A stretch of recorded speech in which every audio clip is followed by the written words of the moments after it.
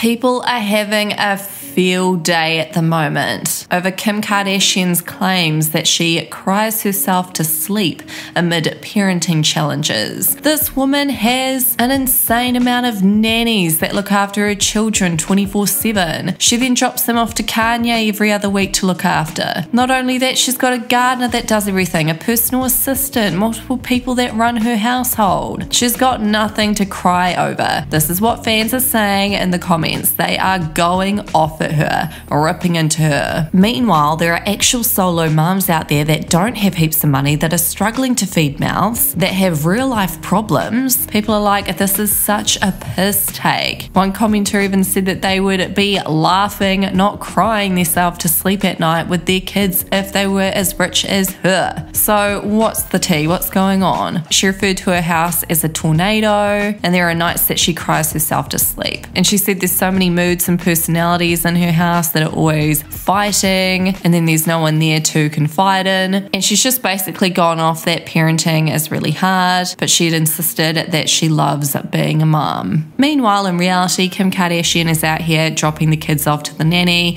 and gallivanting all around the world. And not even that, even when she does just take her one favorite child northwest out to events with her, she just leaves her outside to fend for herself among all these paparazzi. We've seen it before, it was really dodgy, and Kim has been accused of being a bad mum for this. So yeah, people just don't feel any sympathy for her at all, mainly because she's rich and she's got all these people running around after her, doing all the hard stuff. Daily Loud had recently reported in an upcoming podcast, Kim Kardashian spoke about what she thought parenting would be like before they had kids and how parenting is like for her now. She agrees that when you have kids, the days are long, but the years are short, describing it as the best chaos. Kardashian said, so like when you're in it, I mean, especially when they're babies and you're feeding, there's madness going on. It's like full madness. The Kardashian star further details on the same and said that the kids all need you, whether you have to help with someone's hair or put on the shoes for another. She'd added, this all turns into crazy madness with running around and helping all the kids. Kim also added, it has been the most challenging thing. Kim continued, there are nights I cry myself to sleep, like holy shit, this effing tornado in my house, like what just happened. The Skims founder also added that the kids also have all these moods, personalities, and fighting, during which she realized that no one else is going to handle it, and it is just on her. Though Kim Kardashian calls parenting one of the hardest jobs in the world, the reality star agrees that it is also the most rewarding job in the world. Now, speaking of Kim Kardashian gallivanting off and going overseas, let's talk about her going on extravagant holidays with Tom Brady, her alleged new boyfriend. So Domewire had recently shared a blind item with the subject line, starlet looking for a vacay property and maybe more. The blind source had said, the A-list reality star was spotted touring properties in this warm locale. The thing is, she was using a certain newly single A-list athlete's golf cart as her mode of transport.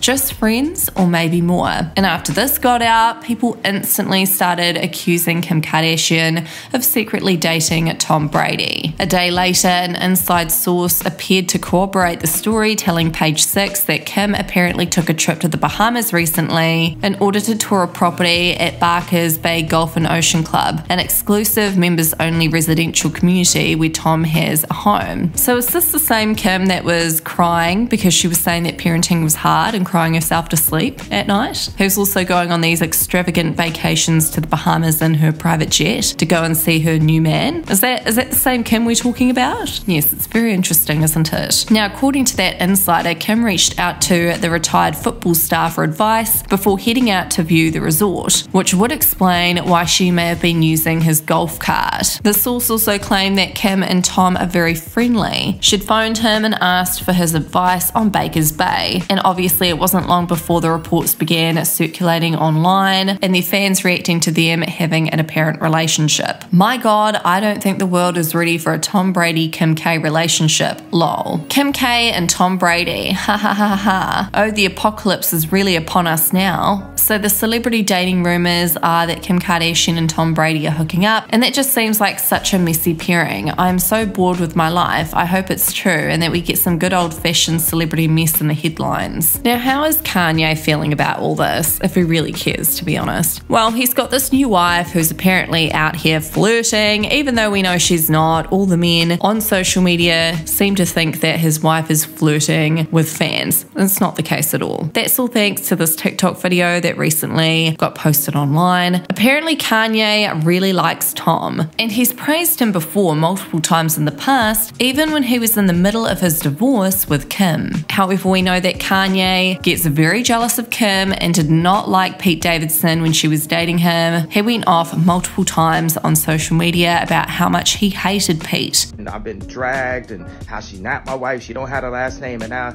he texting me talking and bragging about how he's in bed with my wife, and I'm like, well, who's watching my children if he's texting me bragging about being in bed with my wife?